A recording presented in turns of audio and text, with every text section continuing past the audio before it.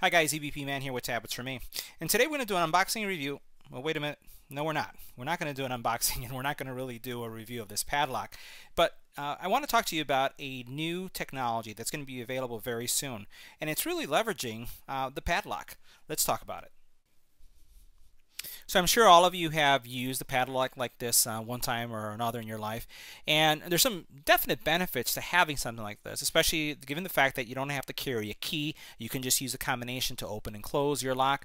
But like me, I'm sure many of you have these padlocks laying around your home and you've forgotten the password, and now what do you do to open it? Also, with a padlock that uses a combination, depending on where your locker is in the gym or in school, you may have to reach up really high, or you have to go really low, get on your tippy toes or kneel down to be able to enter the combination, because you have to see what the numbers are in order to do that. So there's a lot of opportunities to improve the overall experience when you're dealing with a padlock like this.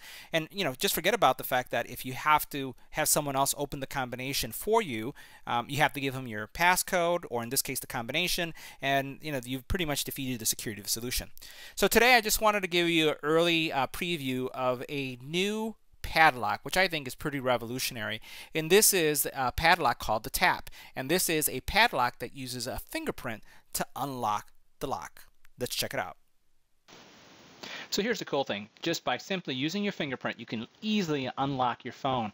Imagine not having to worry about a combination again. Now there's going to be two types of locks. One is called the TAPP lock and the other is called the TAPP lock Lite. Now the lock itself is going to be made out of some durable material, and the battery life is going to be 3 years long. Enabling access to the lock is as simple as going into the app.